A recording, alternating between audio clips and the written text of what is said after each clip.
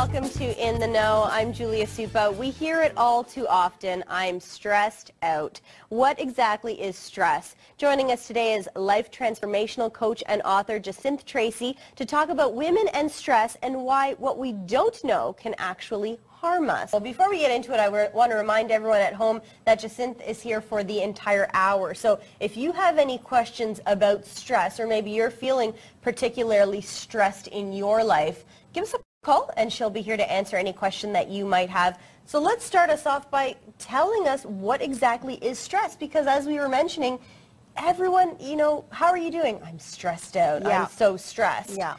And in a sense, that's true, because we're living in a very fast-paced society where a lot of people are experiencing stress to various degrees.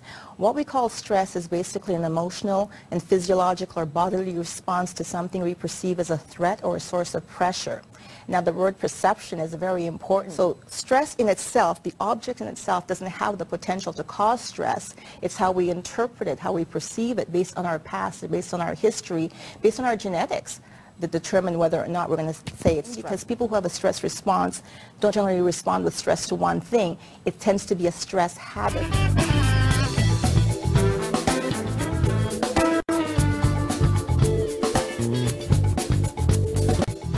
Welcome back to In the Know. We have been talking about women and stress with Jacinth Tracey. A wonderful show. I mean, very, very informative, and I think relatable to not just women, but men. Men too. Men experience stress as well. For sure. Let's delve right into this. Where does stress come from? Well, stress comes from internal or external factors, but primarily let's talk about external stuff. I believe we have a graphic here about where women's stress comes from primarily. Women's stress primarily comes from their difficulty in juggling the multiple roles they have. I mean, as women in modern day society, we have so many things on our plate. Some of us are moms, some of us work outside the home, some of us are married, some of us have responsibilities to our in-laws. This graphic, for example, shows a mom who's got, a baby on one arm. Looks like me. Just one kid, but it looks like me. Exactly. She's got a baby on one arm, she's got a phone, she's got her work email dinging in the background, she's got the housework there's dinner that she needs to prepare, there's a dog who's hungry and yapping at her. That's just so many things to do all at once. In the morning, before you put your foot on the floor, you're already stressed out thinking of all the things that you have to handle during that day. Because we generally take on multiple roles, that if we work outside the home, we tend to also do the bulk of the housework, the bulk of the child caring responsibilities, the bulk of the organizing, the planning for the vacations, the planning, the driving kids back and forth. A lot of the pressure that comes from that. That's why women tend to have a little bit more stress than men. So rather than her stressing herself out by trying to figure out what to do with my child and how do I get physically to work, there's various things you can do. So you can cut down on some of the responsibilities within those roles. With the employee thing, as I'm talking about, maybe you can telecommute, work from home during the week that the child is sick. So maybe you can't cut down on the roles. You're not going to get divorced. You're not going to get rid of your children. You're not going to get rid of your family. But you can cut down on some of the responsibilities within those roles. And come up with maybe some backup plans. Exactly. If a crisis were to happen. So women are more at risk, but a certain level of stress is good, you say? A certain level of stress is definitely good for us. We've been predisposed as human beings to need a certain level of stress for proper brain and mental functioning. I mean, everybody says, oh, I just like to be sitting on the beach with nothing to do. Well, how many of us can actually sit on the beach with nothing to do for a prolonged period of time? We'd probably get bored and a little antsy. A good sort of stress, when we talk about stress in the way we're talking about now, we're talking about stress as de-stress. It comes from the Latin word to draw or to pull apart. So when we're distressed, we're actually feeling that we're coming apart at the seams. But there's a good kind of stress called eustress, E-U-S-T-R-E-S-S, which basically is, we use it to motivate us. We use it to propel us to action, and we use it to set goals. So for example, when you think of athletes in competition, they're under a great deal of stress, but they're using that stress to motivate them. They're using that stress to propel them to action and to win.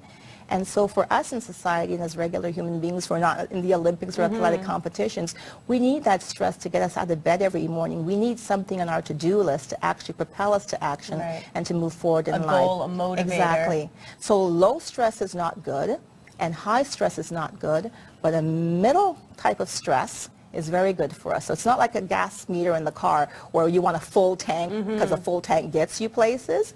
When it comes to stress, half tank is very good. Low stress won't get you anywhere because you're not motivated and your brain won't function. So for example, when people are retired and they no longer have that employment stress, they're often encouraged to do things like word puzzles and volunteer and do things like that to keep their brain active. Our brains need a source of stress and challenge to keep us functioning properly and moving forward in life. We wanted to talk about chronic stress versus acute stress because, as you were telling me in the break, you don't wake up all stressed out one day. Exactly. There's a difference between short-term stress, or what we call acute stress, and long-term exposure to stress, which is called chronic stress. So acute stress is short-term. It happens a little bit. You're driving home in traffic. You know, you're a little irritated because it's bumper to bumper. There's a snowstorm. But in an hour, it's over. So your hormones get back to normal, your muscles get untensed. But chronic stress is a continual exposure to that stressor. So I'll give you an example. Let's say you're living next door to somebody who has guests over for the weekend, and they bring a large, noisy, barking dog. And so for that one day, all you hear is bark, bark, bark all over the neighborhood. But at the end of the weekend, they're gone, never to be heard from again. So that's acute stress or short-term stress. Now, in the chronic example, your neighbor buys a large, noisy, barking dog, and day in, day out, you're exposed to that loud noise, which is the source of stress for you. You can't sleep, you can't put your baby down for a nap. It's affecting your life in terms of your physical and emotional health. That's chronic stress. And so in terms of the consequences of that, acute stresses have less consequences for your emotional and physical health than chronic stresses do, because chronic stresses are long-term.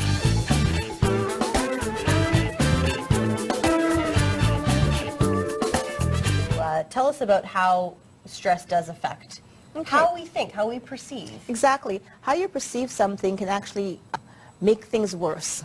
So, for example, the stressors we talked about earlier doesn't have any power in of itself. It's actually how we interpret that stressor.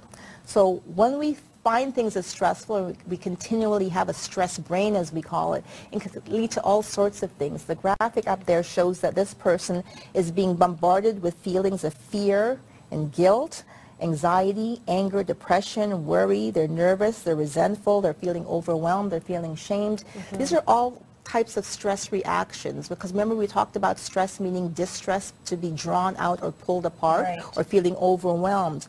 And so stress affects our brains, actually. We have the part of our brain called the prefrontal cortex, which is right at the very front, and that's responsible for our higher order thinking. And that's really disturbed when we are under stress. We get this fuzzy thinking. We can't think clearly. We forget where we put our glasses. We forget where we put car keys. And you notice that when we're stressed, it takes us forever to get things done. Something we talked about, the brain is a big part of our central nervous system. And you got your neurons firing all over the place. You've got a million things on your mind. And when you have a million things on your mind, you can't focus on any one thing. And that's the problem with stress. And all of that distress causes us to feel out of control, and it causes us to feel powerless. And that brings us to feeling maybe guilty that we're not doing a good job in all of these roles that we're talking about. It causes us to feel maybe ashamed that we're not as good as the person next door who seems to have her act all together and seems to be juggling everything. Perfect segue to connecting the dots, as you call it, because our physical and our emotional are really tied together, right? How we react. Yeah, they're very much tied together. So, for example, if you're under physical stress, people with chronic diseases, for example, who are battling long-term diseases, tend to be more at risk for issues like depression and anger and frustration, because that eventually, your physical ailments eventually have an emotional trigger response in terms of your stress response. And the same thing's for emotional. If you're constantly, as we've discussed, under emotional stress, you're more likely to have your cells break down because of the central nervous system impact, and then it leads to physical problems as well, as we talked about in the previous segment. So your emotional and your physical response to stressors are very much interconnected, and they actually reinforce each other.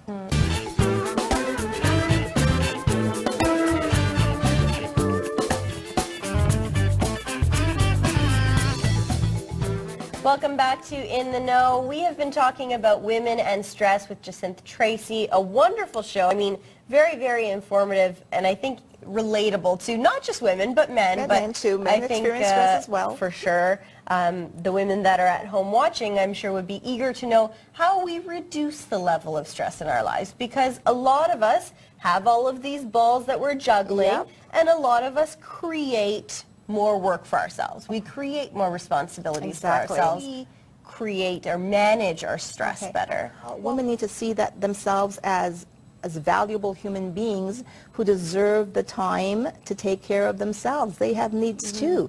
So busy taking care of the children and the husband and the work responsibilities and making sure that they're all set, that they put their own needs last. And the problem is, when you put your own needs last, you're training people to put you last as well. We teach people how to treat us. I think too many times we try to be perfect, and when we try to be perfect and fall short, we beat ourselves up. And so as women, we're socialized to have everything nice, you know, sort of the Stepford wife where everything is perfect at home, and then we have to go outside the home and to make sure that everything is perfect in our work environment. Well, and we also have to look perfect. We still have to go to the gym, we have to make sure our hair is done, we have to make sure we put makeup on. All that's striving. I'm laughing because you didn't see me before the show. Oh, or me either this morning. But that striving for perfection sets up pressure in us. And that pressure, as we talked about, stress means to pressure, to pull apart, to draw apart. All that pressure is not good for emotional health, and it's certainly not good for our physical health. During the end of our hour, Jacinth Tracey, you've been a wonderful guest.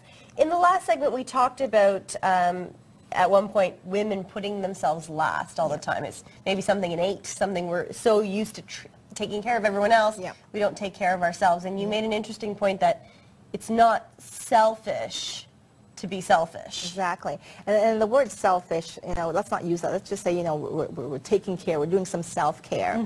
And I make the example of when we're on an airplane, and the instructions are, you know, when they're giving the instructions that before the flight takes off, then in the event of anything untoward happens, put your own oxygen mask on before attending to the needs of others. And they do that for a specific reason.